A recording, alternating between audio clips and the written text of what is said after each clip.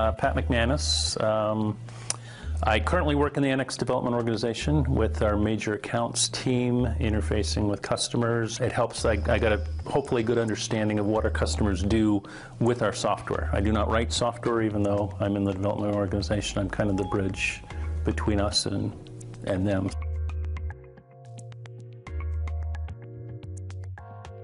So it's funny, I tell people that when I come to the office in the morning, about half of what I do, I have no idea till I get here and I see what's in my inbox. Things that come in from the hotline or from the field or from a customer meeting or a users conference, or one of our executives has visited a customer and, you know, kind of gets something out of the blue that they need followed up. There's showstoppers, there are things that need immediate attention, and I don't know what they are till I see them in my inbox. So that's probably about half my day. The rest is more kind of organized, longer term projects, helping with enhancements and planning and customer deployments, that sort of stuff.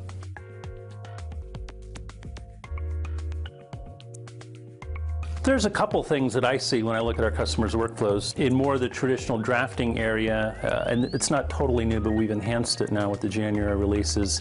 The ability to tie a 2D layout and a 3D representation and have those associatively update. I think that's going to be a big hit with the customers. It's something, when we came out with it initially, that was one of the pieces of feedback we got, was they liked it, but they needed that enhancement area. So there's been work done there that I think is going to be very exciting. I think one of the most exciting things I'm seeing is in the PMI area. With customers I visit, everyone wants to use PMI. It's a hot button.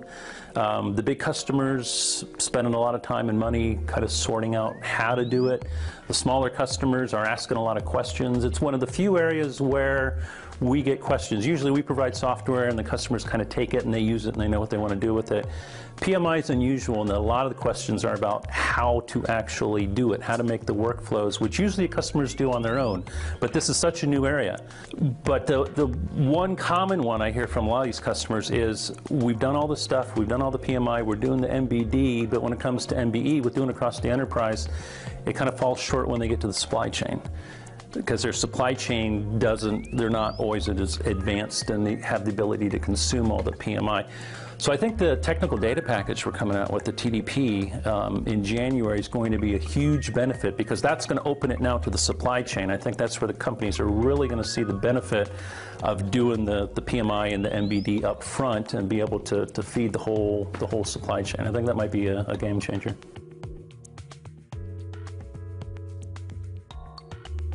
Yeah, I think they're, like I said, I think they're going to be excited to be able to use the TDP in the supply chain. I think having the 2D, 3D bridge is going to help with companies that are still very 2D centric, very drawing centric, that are still kind of making the move into the 3D area. That's not so much the major accounts that I work with, because they've kind of done that. But again, they're tier 2 suppliers, tier 3 suppliers. I hear funny stories sometimes where a big company does all this work in 3D and they turn the data over to their supplier and find out their supplier, in order to get the manufacturing done, ends up making their own drawings and making their own simplistic CAD models. And it's like, well, we did all this stuff up front. Why are you wasting all this time? So I think taking that waste out of the supply chain is going to help everybody.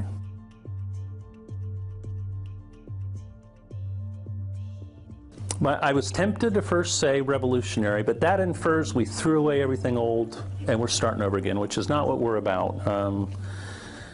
I thought of transformational, but I think that's an overused word. So I kind of settled on evolutionary, because we took the old and we've merged it with the new. I mean, we understand with our companies, their data is important, their processes are important, their workflows are important. They're not just going to throw all that away because we come up with some new widget.